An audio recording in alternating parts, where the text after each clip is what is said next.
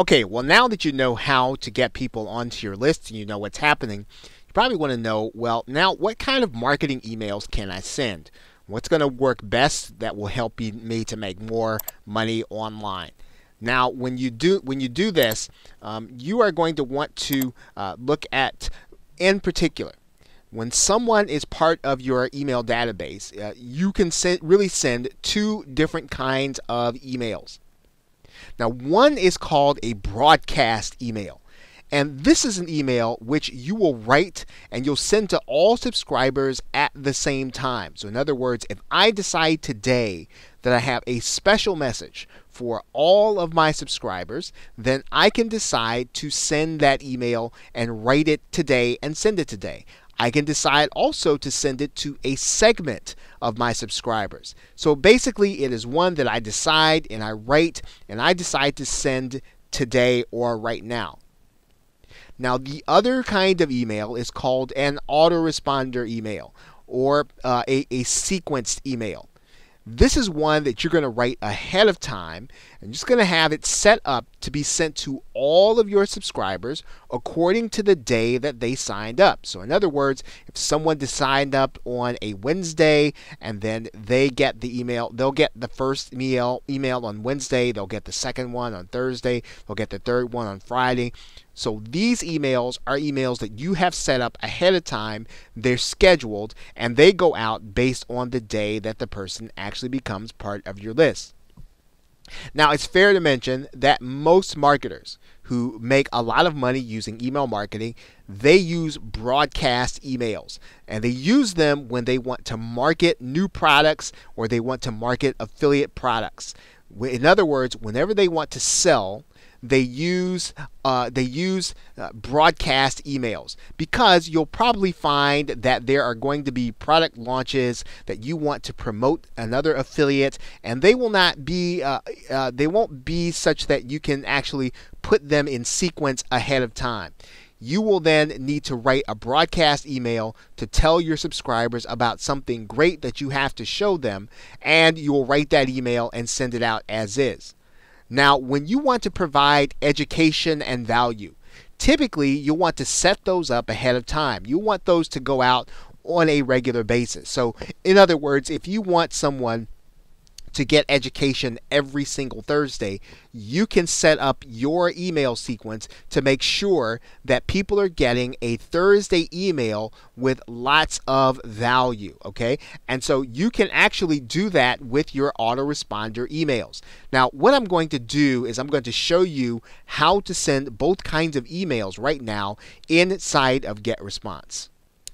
I am now inside of GetResponse, and remember, I can send two kinds of emails. So when I look at GetResponse, a broadcast email in GetResponse is actually called a newsletter. That is what they call it. You're going to find it to be called different things inside of different autoresponder systems, but a broadcast email, or the one that I send on a spur of the moment or today, is called a newsletter. In order to create a sequence of emails, I will create an autoresponder. In order to keep track of and in order to manage those emails that I send ahead of time, I can go to the area where I can manage my autoresponders. So let's take a look at managing autoresponders. And right away, you should see something familiar. Remember how we saw this email that came out as soon as the person joined my list. You'll notice that this is going to be sent any day of the week that a person signs up for our list. You can set up emails like that to be sent automatically whenever you decide to send an email or whenever this person decides to become part of your list. These are emails, again, they are auto-responded. They will come to the user regardless of who they are when they sign up. Now, what happens if I decide to create a newsletter? Let's find out. Okay, so what I've done is I have tapped out an email for my subscribers that I'm going to be sending on a broadcast. So as soon as I send this, they're going to receive it. Doesn't matter when they signed up for my list, they're going to receive it as soon as I send it. Now, what I'm going to do here, remember, and you might remember this from a previous video, is I'm also going to make sure to copy this, or I might have to do this another way. I might hit Control C, and I'm going to make a plain text version of this. So I'm also going to make sure that this is in the plain text area of Get Response. They do have a feature where you can wrap long lines. You don't necessarily have to do that, but that's just something that I'll tend to do. And then now I know that the email is both inside of the HTML, it's also inside of the plain text, and it is now ready to be sent as a broadcast email. So I'm just going to click Next Step. Now Get Response is going to give me the ability to either send this email immediately, and everybody's going to get it right now, or I can set it maybe a couple of hours ahead, or even Get Response will allow me to set it 3 days ahead. But now remember, this is different from an autoresponder email because I determine at this point when all receivers are going to get this email. Okay, if you want to do things on social media with the email, you can do that.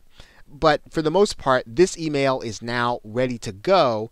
I'm going to send it immediately, and I'm going to hit the Publish button. Okay, Get Response is now telling me that my email has been sent according to my settings. Now, one more thing to note on autoresponder emails. I mentioned that one thing that you can do is you can send autoresponder emails on a certain day. And if you're going to educate, this is one of the ways that you will be able to know when your subscribers are going to get your educational emails. Because one of the questions that often comes up is, well, if I send an autoresponder email and I send it based on when the person signs up, how will I know when I will send a broadcast email so that they're not getting two on the same day and causing them to unsubscribe? Well, one of the ways that you can work around that is that once you've actually signed someone up, if you're going to send educational emails, you can send them on the same day of the week at the same time.